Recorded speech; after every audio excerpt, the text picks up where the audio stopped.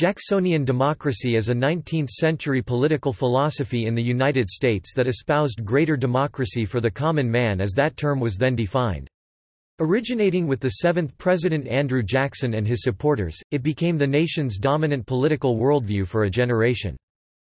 This era, called the Jacksonian era or Second Party System by historians and political scientists, lasted roughly from Jackson's 1828 election as president until slavery became the dominant issue in 1854 and the American Civil War dramatically reshaped American politics. It emerged when the long-dominant Democratic-Republican Party became factionalized around 1824.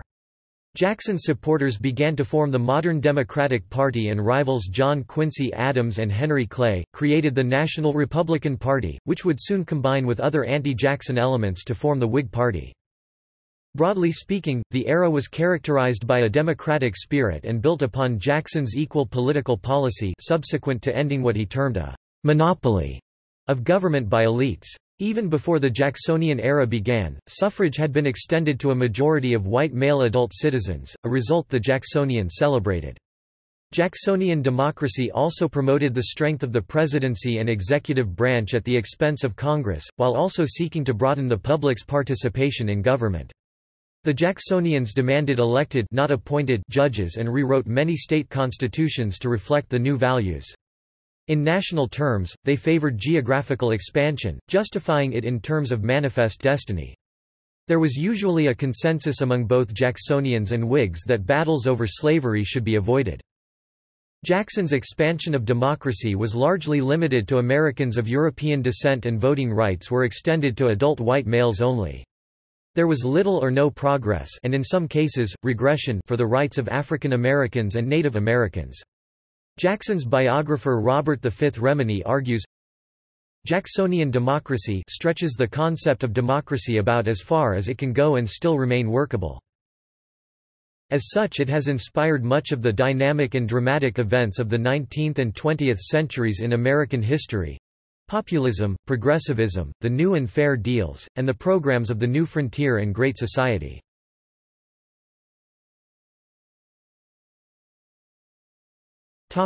Philosophy.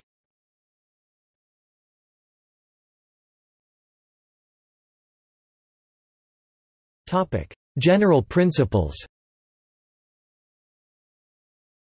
William S. Belko in 2015 summarizes the core concepts underlying Jacksonian democracy as equal protection of the laws, an aversion to a moneyed aristocracy, exclusive privileges, and monopolies, and a predilection for the common man, majority rule, and the welfare of the community over the individual. Arthur M. Schlesinger, Jr., in 1945 argues Jacksonian democracy was built on the following: expanded suffrage. The Jacksonians believed that voting rights should be extended to all white men. By the end of the 1820s, attitudes and state laws had shifted in favor of universal manhood suffrage, and by 1856 all requirements to own property and nearly all requirements to pay taxes had been dropped. Manifest destiny. This was the belief that Americans had a destiny to settle the American West and to expand control from the Atlantic Ocean to the Pacific, and that the West should be settled by yeoman farmers. However, the Free Soil Jacksonians, notably Martin Van Buren, argued for limitations on slavery in the new areas to enable the poor white man to flourish. They split with the main party briefly in 1848. The Whigs generally opposed manifest destiny and expansion, saying the nation should build up its cities. Patronage, also known as the spoils system. Patronage was the policy of placing political supporters into appointed offices. Many Jacksonians held the view that rotating political appointees in and out of office was not only the right, but also the duty of winners in political contests. Patronage was theorized to be good because it would encourage political participation by the common man, and because it would make a politician more accountable for poor government service by his appointees. Jacksonians also held that long tenure in the civil service was corrupting, so civil servants should be rotated out of office at regular intervals. However, patronage often led to the hiring of incompetent and sometimes corrupt officials due to the emphasis on party loyalty above any other qualifications. Strict constructionism, like the Jeffersonians who strongly believed in the Kentucky and Virginia resolutions, Jacksonians initially favored a federal government of limited powers. Jackson said that he would guard against all encroachments upon the legitimate sphere of state sovereignty." However, he was not a states' rights extremist. Indeed, the nullification crisis would find Jackson fighting against what he perceived as state encroachments on the proper sphere of federal influence. This position was one basis for the Jacksonians' opposition to the Second Bank of the United States. As the Jacksonians consolidated power, they more often advocated expanding federal power, presidential power in particular. Laissez-faire, complementing a strict construction of the Constitution, the Jacksonians generally favored a hands-off approach to the economy as opposed to the Whig program sponsoring modernization, railroads, banking and economic growth. The chief spokesman amongst laissez-faire advocates was William Leggett of the Locofocos in New York City. Opposition to banking, in particular, the Jacksonians opposed government-granted monopolies to banks, especially the National Bank, a central bank known as the Second Bank of the United States. Jackson said, "The bank is trying to kill me, but I will kill it." And he did so. The Whigs, who strongly supported the bank, were led by Henry Clay, Daniel Webster and Nicholas Biddle, the bank chairman. Jackson himself was opposed to all banks because he believed they were devices to cheat common people. He and many followers believed that only gold and silver should be used to back currency, rather than the integrity of a bank.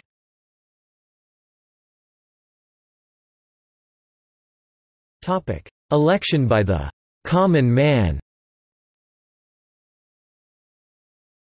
An important movement in the period from 1800 to 1830—before the Jacksonians were organized—was the expansion of the right to vote toward including all men. Older states with property restrictions dropped them, namely all but Rhode Island, Virginia and North Carolina by the mid-1820s. No new states had property qualifications, although 3 had adopted tax-paying qualifications: Ohio, Louisiana and Mississippi, of which only in Louisiana were these significant and long-lasting. The process was peaceful and widely supported, except in the state of Rhode Island. In Rhode Island, the Dorr Rebellion of the 1840s demonstrated that the demand for equal suffrage was broad and strong, although the subsequent reform included a significant property requirement for anyone resident but born outside of the United States. However, free black men lost voting rights in several states during this period. The fact that a man was now legally allowed to vote did not necessarily mean he routinely voted. He had to be pulled to the polls, which became the most important role of the local parties. They systematically sought out potential voters and brought them to the polls. Voter turnout soared during the 1830s, reaching about 80% of adult male population in the 1840 presidential election. Tax-paying qualifications remained in only 5 states by 1860: Massachusetts, Rhode Island, Pennsylvania, Delaware and North Carolina. One innovative strategy for increasing voter participation and input was developed outside the Jacksonian camp. Prior to the presidential election of 1832, the anti-Masonic Party conducted the nation's first presidential nominating convention.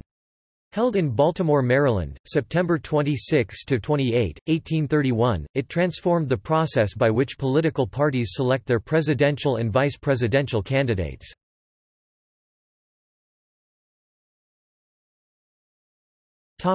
Factions. The period from 1824 to 1832 was politically chaotic. The Federalist Party and the First Party system were dead, and with no effective opposition, the old Democratic-Republican Party withered away. Every state had numerous political factions, but they did not cross state lines. Political coalitions formed and dissolved, and politicians moved in and out of alliances. Most former Republicans supported Jackson, while others such as Henry Clay opposed him.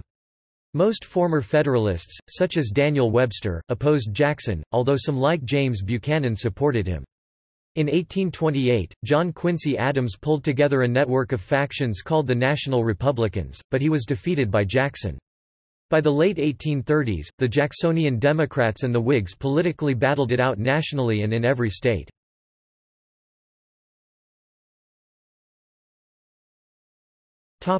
Formed the Democratic Party.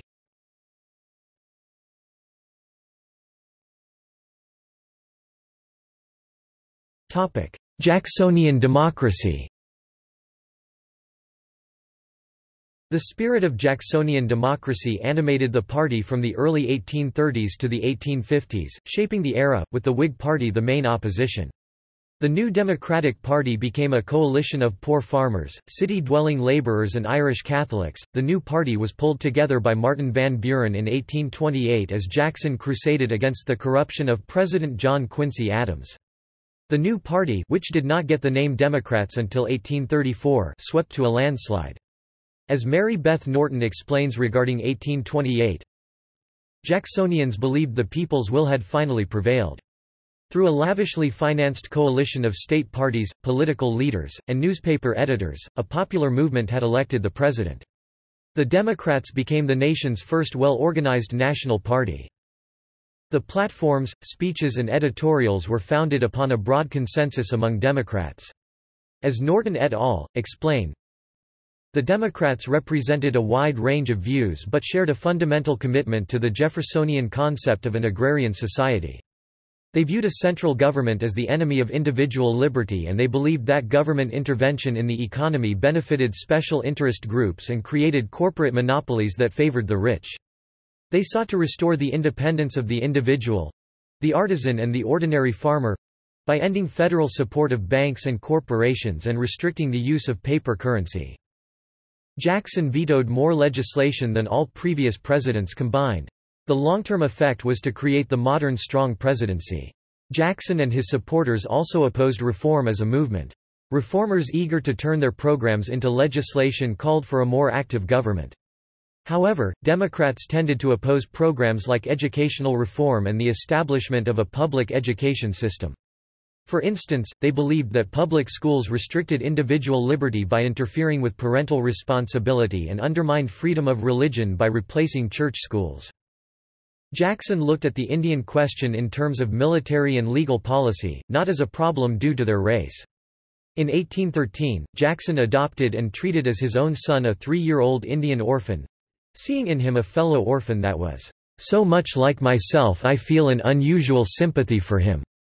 In legal terms, when it became a matter of state sovereignty versus tribal sovereignty, he went with the states and moved the Indians to fresh lands with no white rivals in what became known as the Trail of Tears. Among the leading followers was Stephen A. Douglas, senator from Illinois, who was the key player in the passage of the Compromise of 1850, and was a leading contender for the 1852 Democratic presidential nomination. According to his biographer Robert W. Johanson, Douglas was preeminently a Jacksonian, and his adherence to the tenets of what became known as Jacksonian democracy grew as his own career developed. Popular rule, or what he would later call popular sovereignty, lay at the base of his political structure. Like most Jacksonians, Douglas believed that the people spoke through the majority, that the majority will was the expression of the popular will.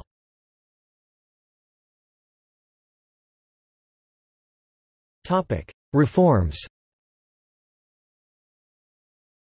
Jackson fulfilled his promise of broadening the influence of the citizenry in government, although not without vehement controversy over his methods. Jacksonian policies included ending the Bank of the United States, expanding westward, and removing American Indians from the Southeast. Jackson was denounced as a tyrant by opponents on both ends of the political spectrum such as Henry Clay and John C. Calhoun. This led to the rise of the Whig Party. Jackson created a spoils system to clear out elected officials in government of an opposing party and replace them with his supporters as a reward for their electioneering. With Congress controlled by his enemies, Jackson relied heavily on the power of the veto to block their moves. One of the most important of these was the Maysville Road veto in 1830. A part of Clay's American system, the bill would have allowed for federal funding of a project to construct a road linking Lexington and the Ohio River, the entirety of which would be in the state of Kentucky, Clay's home state. His primary objection was based on the local nature of the project. He argued it was not the federal government's job to fund projects of such a local nature and/or those lacking a connection to the nation as a whole. The debates in Congress reflected two competing visions of federalism. The Jacksonians saw the Union strictly as the cooperative aggregation of the individual states, while the Whigs saw the entire nation as a distinct entity. Carl Lane argues, "Securing national debt freedom was a core element of Jacksonian democracy. Paying off the national debt was a high priority which would make a reality of the Jeffersonian vision of America truly free from rich bankers, self-sufficient in world affairs, virtuous at home, and administered by a small government not prone to financial corruption or payoffs. What became of Jacksonian democracy, according to Sean Wilentz, was diffusion. Many ex-Jacksonians turned their crusade against the money power into one against the slave power and became Republicans. He points to the struggle over the Wilmot Proviso of 1846, the Free Soil Party revolt of 1848, and the mass defections from the Democrats in 1854 over the Kansas-Nebraska Act. Others Jacksonian leaders such as Chief Justice Roger B. Taney endorsed slavery through the 1857 Dred Scott decision. Southern Jacksonians overwhelmingly endorsed secession in 1861, apart from a few opponents led by Andrew Johnson. In the North, Jacksonians Stephen A. Douglas and the War Democrats fiercely opposed secession, while Franklin Pierce, James Buchanan and the Copperheads did not.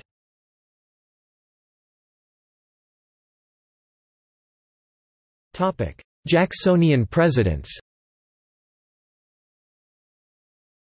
In addition to Jackson, his second vice president and one of the key organizational leaders of the Jacksonian Democratic Party, Martin Van Buren, served as president. Van Buren was defeated in the next election by William Henry Harrison. Harrison died just 30 days into his term and his vice president John Tyler quickly reached accommodation with the Jacksonians. Tyler was then succeeded by James K. Polk, a Jacksonian who won the election of 1844 with Jackson's endorsement. Franklin Pierce had been a supporter of Jackson as well. James Buchanan served in Jackson's administration as minister to Russia and as Polk's Secretary of State, but he did not pursue Jacksonian policies. Finally, Andrew Johnson, who had been a strong supporter of Jackson, became president following the assassination of Abraham Lincoln in 1865, but by then Jacksonian democracy had been pushed off the stage of American politics. President Donald Trump has also been characterized as a Jacksonian. Notably, he had the portrait of Andrew Jackson moved into the Oval Office and has criticized the movement to replace Jackson's portrait on the $20 bill with that of Harriet Tubman.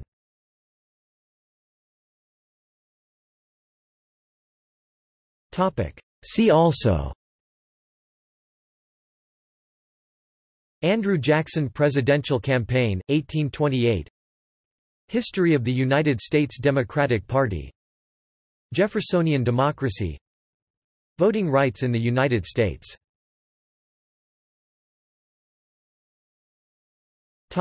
Notes.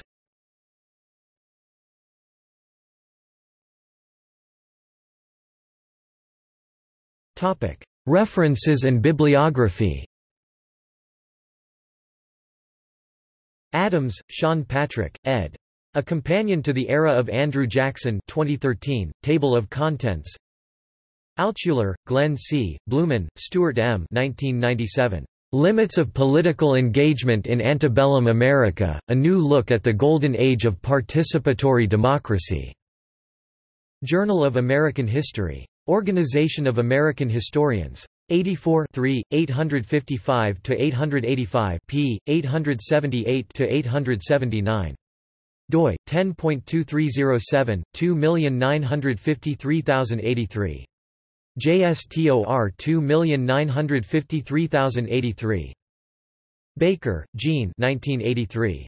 Affairs of Party, The Political Culture of Northern Democrats in the Mid-19th Century. Bronx, N.Y., Fordham University Press. ISBN 0-585-12533-3. Benson, Lee 1961. The Concept of Jacksonian Democracy, New York as a Test Case. New York, Athenaeum. ISBN 0-691-00572-9. OCLC 21378753. Bugg, James L., Jr. 1952. Jacksonian Democracy, Myth or Reality? New York, Holt, Reinhardt and Winston. Short Essays. Cave, Alfred A. 1964. Jacksonian Democracy and the Historians. Gainesville, F.L., University of Florida Press, Cave, Alfred A. The Jacksonian Movement in American Historiography. Ph.D., U. Florida, 1961. Online free, 258 pp. Bibliog pp 240–58. Cheatham, Mark R. 2011. Andrew Jackson, Slavery, and Historians. PDF. History Compass. 9 326. doi 10.1111 j 1478/0542.2011.00763 x. Cheatham, Mark R. and Terry Core, eds. Historical Dictionary of the Jacksonian Era and Manifest Destiny, 2nd ed., 2016, 544 pp. Cole, Donald B. 1984. Martin Van Buren and the American Political System. Princeton, N.J., Princeton University Press. ISBN 0-691-04715-4. Cole, Donald B. 1970. Jacksonian Democracy in New Hampshire. Cambridge, Massachusetts, Harvard University Press. ISBN 0-674-46990-9. Uses quantitative electoral data. Engerman, Stanley L., Sokoloff, Kenneth L. 2005. The Evolution of Suffrage Institutions in the New World. PDF, 14–16. Formisano, Ronald P. 1971.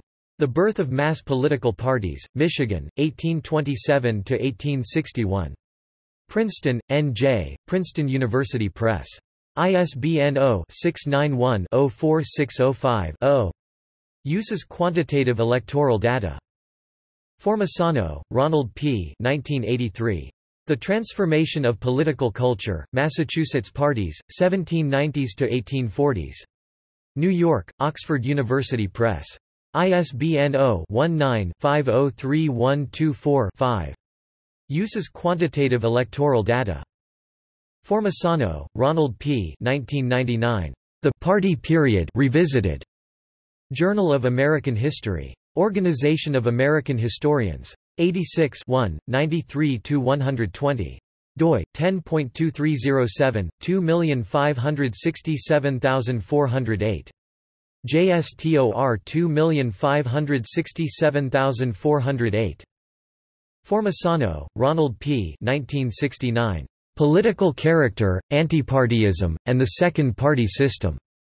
American Quarterly. The Johns Hopkins University Press. 21 683–709. doi 10.2307 2711603. JSTOR 2711603. Formisano, Ronald P. 1974. Deferential Participant Politics, The Early Republic's Political Culture, 1789–1840. American Political Science Review. American Political Science Association. 68 473–487. doi 10.2307 1959497. JSTOR 1959497. Hammond, Bray 1958. Andrew Jackson's Battle with the Money Power. American Heritage, Summary of Chapter 8, an excerpt from his Pulitzer Prize-winning Banks and Politics in America, From the Revolution to the Civil War 1954. Hofstadter, Richard 1948. The American Political Tradition. Chapter on A.J. Hofstadter, Richard. William Leggett, Spokesman of Jacksonian Democracy, Political Science Quarterly 58 No. 4 December 1943, 581–94, in JSTOR. Hofstadter, Richard 1969. The Idea of a Party System, The Rise of Legitimate Opposition in the United States, 1780–1840. Holt, Michael F. 1999. The Rise and Fall of the American Whig Party, Jacksonian Politics and the Onset of the Civil War. New York, Oxford University Press. ISBN 0-19-505544-6. Holt, Michael F. 1992. Political Parties and American Political Development, From the Age of Jackson to the Age of Lincoln. Baton Rouge, Louisiana, Louisiana State University Press. ISBN 0-8071-1728-5. Howe, Daniel Walker. What Hath God Wrought? The Transformation of America, 1815–1848. Oxford History of the United States 2009, Pulitzer Prize, Surveys Era from Ant Jacksonian Perspective. Howe, Daniel Walker 1991. The Evangelical Movement and Political Culture During the Second Party System. Journal of American History. Organization of American Historians. 77 1216–1239. doi 10.2307 2078260. JSTOR 2078260. Cole, Lawrence Frederick 1989. The Politics of Individualism, Parties and the American Character in the Jacksonian Era. New York, Oxford University Press. ISBN 0-19-505374-5. Krugman, Mark W. 1992. The Second American Party System and the Transformation of Revolutionary Republicanism. Journal of the Early Republic. Society for Historians of the Early American Republic, 12 509–537. doi 10.2307 3123876. JSTOR 3123876. Lane, Carl. The Elimination of the National Debt in 1835 and the Meaning of Jacksonian Democracy, Essays in Economic and Business History 25 2007, online McCormick, Richard L. 1986. The Party Period and Public Policy, American Politics from the Age of Jackson to the Progressive Era. New York, Oxford University Press. ISBN 0-19-503860-6. McCormick, Richard P. 1966. The Second American Party System, Party Formation in the Jacksonian Era. Chapel Hill, University of North Carolina Press. Influential State-by-State Study. McKnight, Brian D., and James S. Humphreys, eds. The Age of Andrew Jackson, Interpreting American History, Kent State University Press, 2012, 156 pages. Historiography Mayo, Edward L. 1979. Republicanism, Antipartyism, and Jacksonian Party Politics, A View from the Nation's Capital. American Quarterly. The Johns Hopkins University Press. 31 3–20. doi 10.2307 2712484. JSTOR 2712484. Marshall, Lynn 1967. The Strange Stillbirth of the Whig Party. American Historical Review. American Historical Association. 72 445–468. doi 10.2307 1859236. JSTOR 1859236. Myers, Marvin 1957. The Jacksonian Persuasion, Politics and Belief. Stanford, C.A., Stanford University Press. Pessin, Edward 1978. Jacksonian America, Society, Personality, and Politics. Pessin, Edward 1977. The Many-Faceted Jacksonian Era, New Interpretations. Important Scholarly Articles. Remini, Robert V 1998. The Life of Andrew Jackson. Abridgment of Remini's three-volume biography. Remini, Robert V 1959. Martin Van Buren and the Making of the Democratic Party. Roland, Thomas J. Franklin B. Pierce, The Twilight of Jacksonian Democracy, Nova Science Publishers, 2012. Sellers, Charles 1991. The Market Revolution, Jacksonian America, 1815–1846. Influential Reinterpretation Shade, William G. Politics and Parties in Jacksonian America, Pennsylvania Magazine of History and Biography Volume 110, No. 4 October 1986, pp. 483–507. Online Shade, William G. 1983. The Second Party System. In Kleppner, Paul, et al. Evolution of American Electoral Systems. Uses Quantitative Electoral Data. Schlesinger, Arthur M., Jr. 1945. The Age of Jackson. Boston, Little, Brown and Company. Winner of the Pulitzer Prize for History. Sellers, Charles 1958. Andrew Jackson vs. the Historians. Mississippi Valley Historical Review. Organization of American Historians. 44 615–634. doi 10.2307 1886599. JSTOR 1886599. Sharp, James Roger 1970. The Jacksonians versus the Banks, Politics in the States After the Panic of 1837. Uses quantitative electoral data. Silby, Joel H. 1991. The American Political Nation, 1838–1893. Silby, Joel H. 1973. Political Ideology and Voting Behavior in the Age of Jackson. Simeone, James. Reassessing Jacksonian Political Culture, William Leggett's Egalitarianism, American Political Thought 4 No. 3 2015, 359–390, in JSTOR Sarrett, Harold C. 1953. Andrew Jackson, His Contribution to the American Tradition. Taylor, George Rogers 1949. Jackson vs. Biddle, The Struggle Over the Second Bank of the United States. Excerpts from primary and secondary sources. Van Dusen, Glendon G. 1963. The Jacksonian Era, 1828–1848. Standard Scholarly Survey. Wallace, Michael 1968. Changing Concepts of Party in the United States, New York, 1815–1828. American Historical Review. American Historical Association. 74 453–491. doi 10.2307 1853673. JSTOR 1853673. Ward, John William 1962. Andrew Jackson, Symbol for an Age. Wellman, Judith. Grassroots Reform in the Burned-Over District of Upstate New York, Religion, Abolitionism, and Democracy Routledge, 2014. Willentz, Sean 1982. On Class and Politics in Jacksonian America. Reviews in American History. The Johns Hopkins University Press. 10 45–63. doi 10.2307 2701818.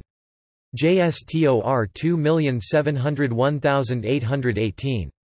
Willentz, Sean 2005. The Rise of American Democracy, Jefferson to Lincoln. Highly detailed scholarly synthesis. Wilson, Major L. 1974. Space, Time, and Freedom, The Quest for Nationality and the Irrepressible Conflict, 1815–1861. Intellectual History of Whigs and Democrats.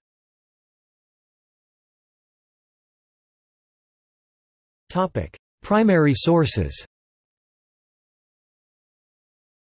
Blau, Joseph L., ed. Social Theories of Jacksonian Democracy, Representative Writings of the Period 1825–1850 1954 online edition. Eaton, Clement ed. The Leaven of Democracy, The Growth of the Democratic Spirit in the Time of Jackson 1963 online edition. External links. American Political History Online. Second Party System 1824–1860 Short essays by scholar Michael Holt. Tales of the Early Republic Collection of texts and encyclopedia entries on Jacksonian Era, by Hal Morris. Register of Debates in Congress, 1824–37, complete text, searchable. Daniel Webster Debate, 1830 on Nullification and Tariff. The Works of Daniel Webster.